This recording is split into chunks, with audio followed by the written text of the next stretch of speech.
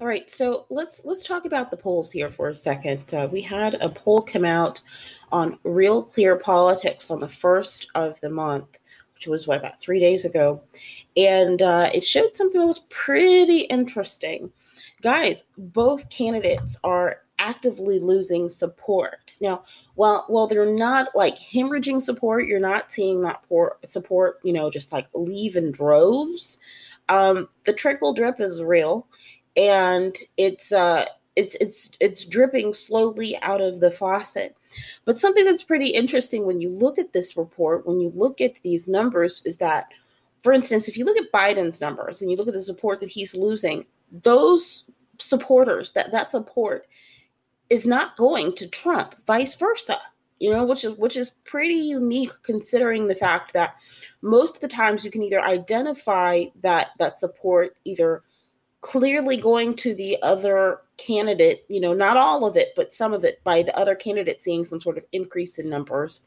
But in this case, we're not seeing that. And I'm not saying that happens all the time. But what we can kind of infer from the fact that we are not seeing the support directly transfer to the other candidate is that we're in an environment where all around voters are, quite frankly, pretty displeased with both parties. We hear it all the time when we talk about, or when we hear people talk about, this is like, if there's a problem that needs to be addressed at the political level, it's both sides. It's both people's fault. It's the Democrats and the Republicans, yada, yada, yada, yada.